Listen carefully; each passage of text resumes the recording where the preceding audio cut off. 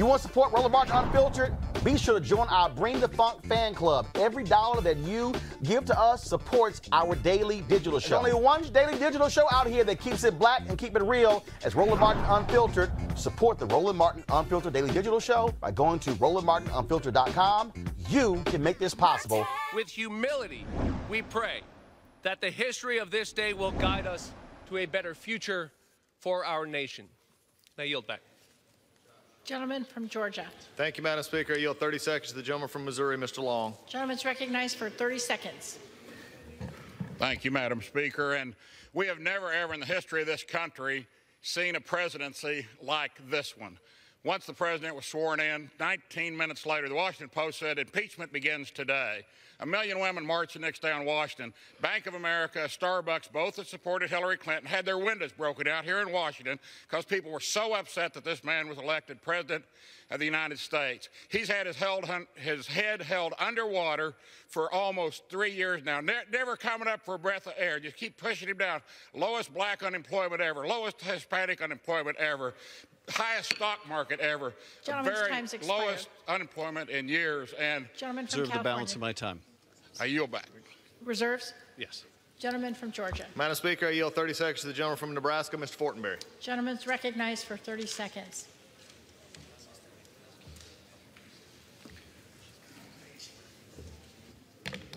Thank you, Madam Speaker. I have been concerned since the beginning of this impeachment process that it has been driven by a predetermined guilty verdict. It's unfair, it's wrong, and now every future president, Democrat or Republican, will have to worry that the impeachment process will be driven as a blunt force political instrument. It's been said that this day is sad. It's not sad, it's regrettable, but this day will end shortly. The House has had its cathartic moment. Tomorrow will begin a new day. Let's get back to work. I yield back. Gentleman yields back. Gentleman. Of course, you're watching. Let's go back to that's the impeachment on the House floor, where Republicans and Democrats have been speaking for the last several hours. Frankly, it's been lots of comedy on the side of the Republican Party. Y'all, they've literally had individuals comparing the impeachment of Donald Trump to Jesus being crucified and also to Pearl Harbor. If you want to talk about how crazy it is, now you just heard one of the Republicans talk about how all these things are happening and how unemployment is so low. That has nothing to do with a president lying and a president asking a foreign entity to investigate a political rival. Nothing. And so we're almost at the point where this is over. Because normally what happens all day, it's a Republican, a Democrat, Republican, and Democrat. And so the last three individuals who have been talking were Republicans. They've given them 30 seconds, so clearly there's a time limit. You know what? Let's just go back. Let's hear some more of the comedy. Go right ahead. I'm voting no. Impeachment is not in the best interest of this country. And in fact, it has only deepened the partisan divide that truly plagues this country. When the sun comes up tomorrow, I pray with all my heart that the anger and the division in this chamber will give way to an honorableness and a productivity and a time of working together. I yield back. Gentleman from California. Madam Speaker, I reserve. All right, so again, and so I think the Democrats are about to speak now, so let's go back, because it looked like they went back to the Democratic side. Let's hear who on the Democratic side who's coming up. Gentleman's recognized for 30 seconds. Thank you, Madam Chair. True. Yeah, that's one of the Republican speakers. All right, so earlier, Nancy Pelosi got everything started, Speaker of the House, where she laid out exactly why Donald Trump is going to be impeached by the House, only the third time in American history that has taken place. President Andrew Johnson, as well as President Bill Clinton. Here's what Nancy Pelosi, Speaker of the House, had to say earlier today. My colleagues, this morning and every morning, when we come together, members rise and pledge allegiance to the flag. Every day, all across America, children in school, members of the military, officials, and those civically engaged also pledge allegiance to the flag. Let us recall what that pledge says. I pledge allegiance to the flag of the United States of America and to the republic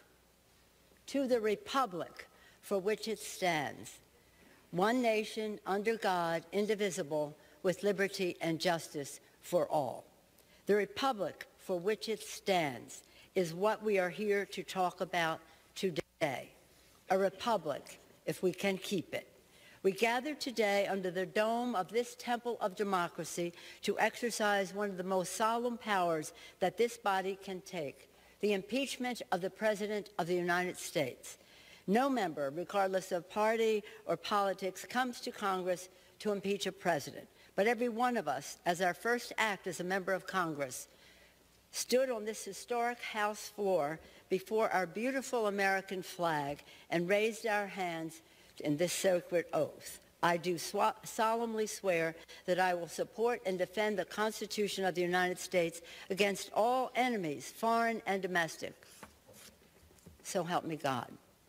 For 230 years, members have taken that sacred oath, which makes us custodians of the Constitution. When our founders declared independence and established a new nation, they crafted a system of government unlike one ever seen before, a republic, starting with the sacred words, "We the people." For centuries, Americans have fought and died to defend democracy for the people. But, very sadly now, our founders' vision of a republic is under threat from actions from the White House. That is why today, as Speaker of the House, I solemnly and sadly open the debate on the impeachment of the President of the United States. If we do not act now, we would be derelict in our duty. It is tragic that the President's reckless actions make impeachment necessary. He gave us no choice. What we are discussing today is the... All right, folks, now if y'all really want to laugh, here is an interview that Wolf Blitzer did with Donald Trump, where literally, he talks about impeaching Bush for lying. The greatest liar who's ever been in the Oval Office actually said impeach a Republican president for lying. Y'all watch this. Nancy Pelosi, the Speaker. Well, you know, when she first got in and was named Speaker, I met her, and I'm very impressed by her. I think she's a very impressive person. I like her a lot. But I was surprised that she didn't do more in terms of Bush and going after Bush. It was almost, it just seemed like she was going to really look to impeach Bush and get him out of office, which personally I think would have been a wonderful thing. Impeaching him? Absolutely, for the war. For the war. Because of the conduct of the war. Well, he lied. He got us into the war with lies. And, I mean, look at the trouble Bill Clinton got into with something that was totally unimportant. And they tried to impeach him, which was nonsense. And yet Bush got us into this horrible war with lies, by lying, by saying they had weapons of mass destruction, by saying all sorts of things that turned out not to be true. You gotta love it. There's always a video or a tweet of this fool, Donald Trump, saying something. He said George W. Bush, Republican, should have been impeached for lying about the war. Ain't that grand? Here's some other video from earlier today of the sparring back and forth on the floor of the U.S. House of Representatives in Washington, D.C. Madam Speaker, I rise today feeling the full weight of my duty as a member of this august body, reflecting upon our oath of office to support and defend the Constitution against all enemies, foreign and domestic. It is my sincere belief that under the circumstances that bring us here today, there is only one path for us to take to fulfill that oath.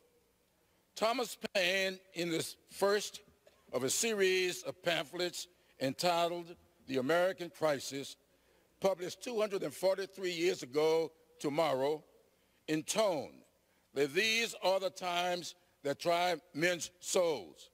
The summer soldiers and sunshine patriots will in this crisis shrink from the service of their country.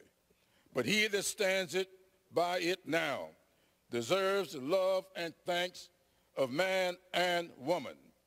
Tyranny, like hell, is not easily conquered. These words were written at a time when our founders were rebelling against the tyrannical rule of the British monarchy. Today, we have a president who seems to believe he is a king or above the law. Paine warned us that so unlimited a power can belong only to God Almighty.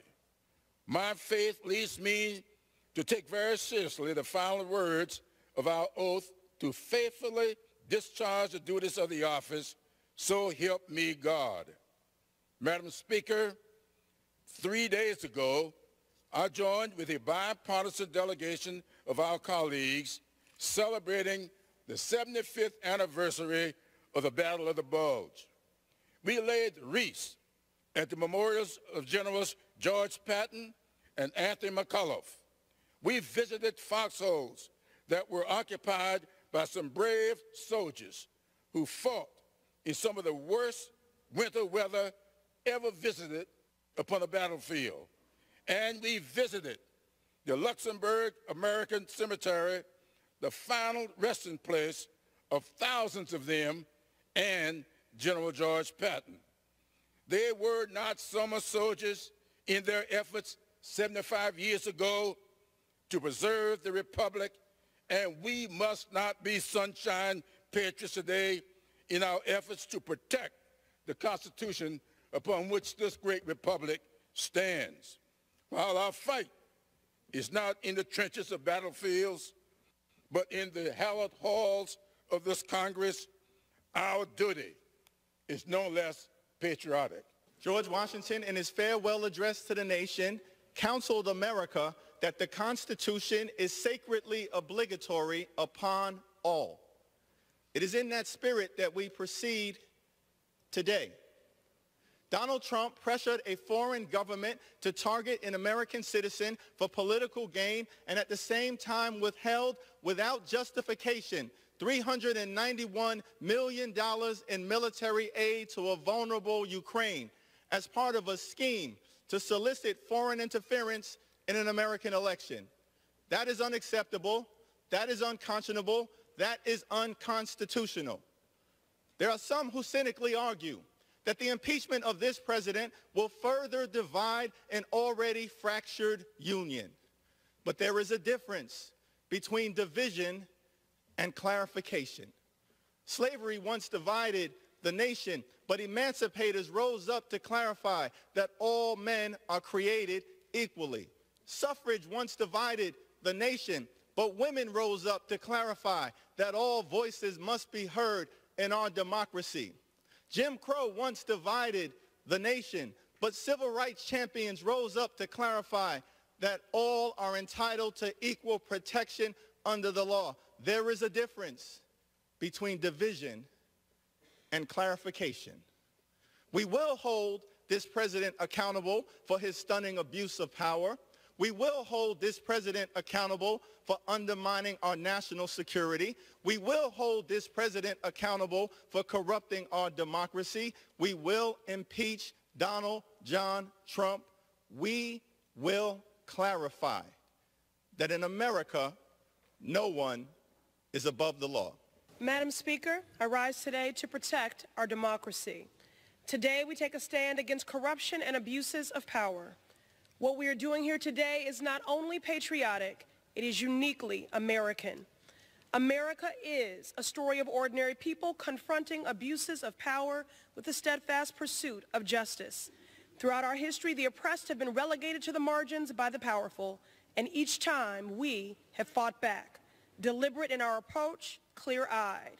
Each generation has fought for the preservation of our democracy, and that is what brings us to the House floor today, efficient and effective in the pursuit of our truth. Congress has done its due diligence. Today we send a clear message. We will not tolerate abuses of power from the President of the United States of America. The future of this nation rests in our hands. It is with a heavy heart but a resolved one, And because I believe our democracy is worth fighting for, I will vote to impeach Donald J. Trump, and I urge my colleagues to do the same.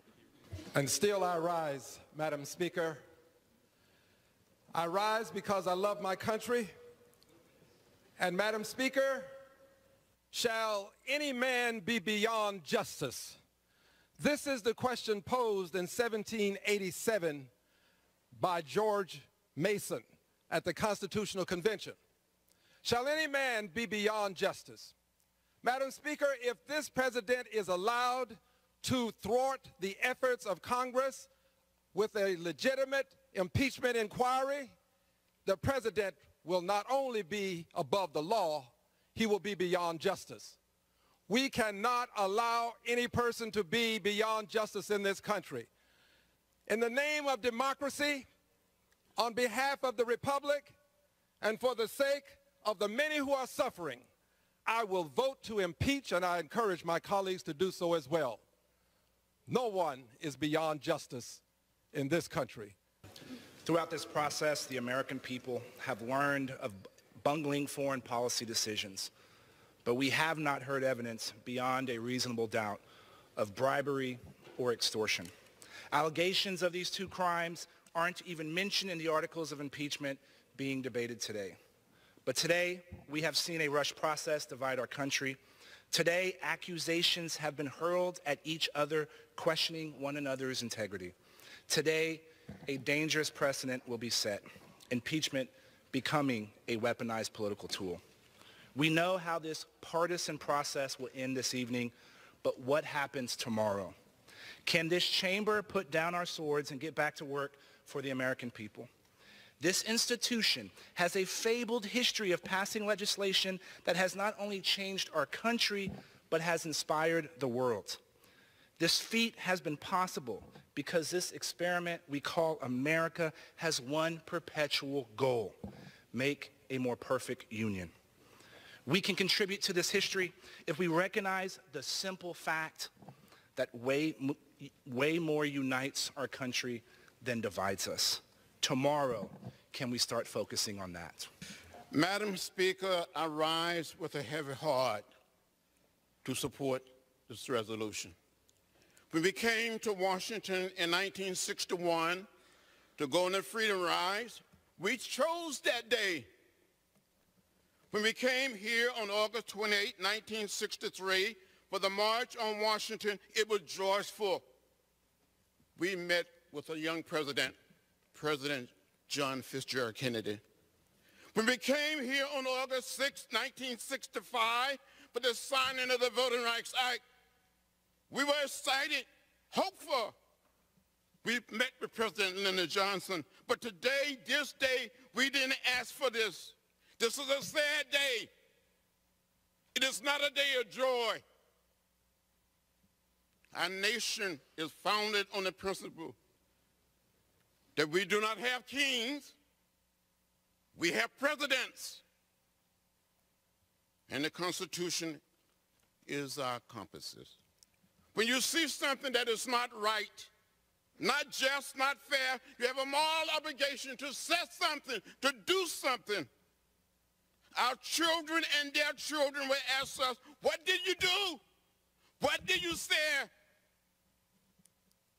For some, this vote may be hard, but we have a mission and a mandate to be on the right side of history.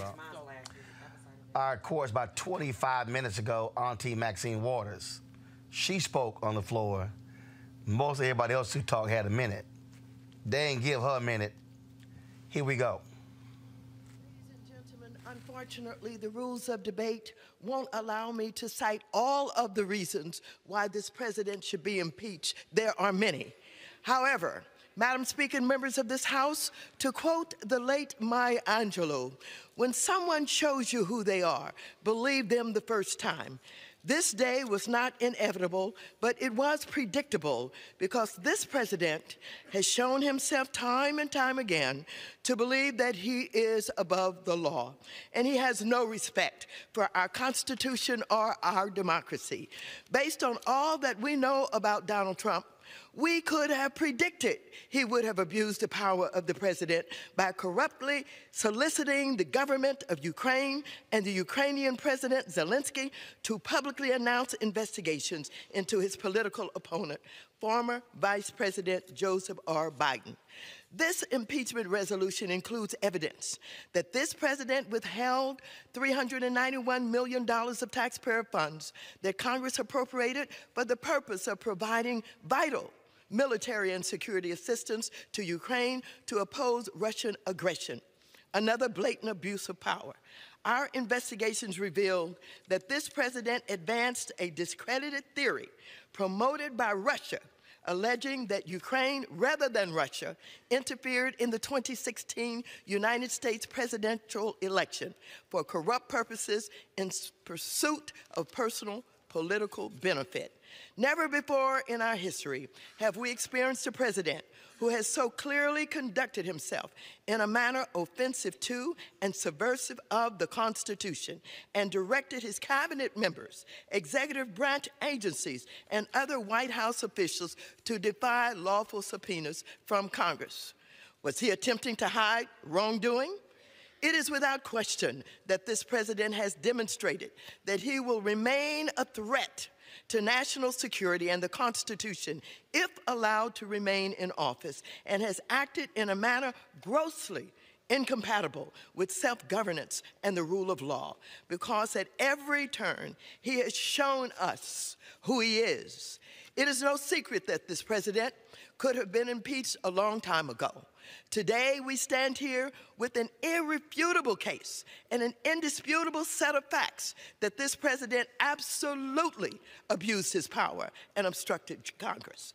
Any other individual who would have been caught conducting themselves in the way this president has would have been prosecuted to the full extent of the law. It is shameful that any members of this House are willing to disregard the Constitution, turn a blind eye to hard facts, and ignore a confession from the president himself. History will remember those who were willing to speak truth to power.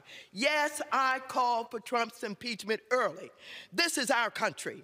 Our foremothers and our forefathers shed their blood to build and defend this democracy. I refuse to have it undermined. I wholeheartedly support this resolution. I'm proud that in the final analysis, justice will have been served in America and Donald Trump will have been impeached. Ladies, time's expired. Gentleman from Georgia.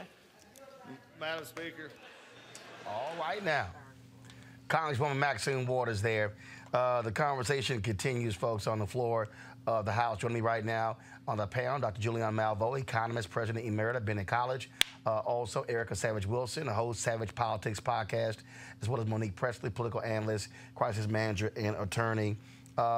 This is the day Donald Trump is dreading. He has fled D.C. He's having some rally. Having one of his Love Fest rallies from his MAGA folks somewhere in Michigan, trying to avoid this. He wants to change the channel, but the bottom line is his ass about to get impeached. Oh, yeah. And every channel has this on every channel, so he can't change the channel. That's where it is. But you know, Roland, you were talking about the hijinks and the comedy. The biggest comedy, he compared himself to the Salem witch trials. That letter he wrote to Pelosi was hilarious. And if you want to talk about how some folks have sold out, Hugh Hewitt, conservative, used to make some sense. So this morning I was in Atlanta for a meeting today, and y'all, poor Hugh. Oh my God. He actually tweeted, Lord, let me find this thing, y'all. It was so funny. He actually put that whole tried to suggest that the Trump letter is going to go down in history. And people are going to be studying it as the way not to lead. Y'all, it was so laughable. I mean, even other conservatives were like, Hugh, bruh, stop it. Yeah. Just stop it. I mean, what's amazing to me, Erica, is that here you have individuals, Hugh Hewitt, Mark Levin, Sarah Lindsey Graham, all these folks spoke truthfully about Donald Trump before he get elected. They have sold their souls, Glenn Beck included, numerous folks on Fox News, have sold their souls to somebody who don't give a damn about them. Somebody who will throw his own people under the bus and bag it up, roll over, bag it up, and roll over. Right. That, to me, that means these people have no principles, no morals, no values. Absolutely. The grand old party has died as we know it. And I think it's also important for people to see the level of castration that these supposed leaders have allowed themselves on public domains in the name of power and other things that we don't yet know. And I think that this is also a reason why it is of the utmost importance for people to understand that we cannot afford for a repeat of 2016.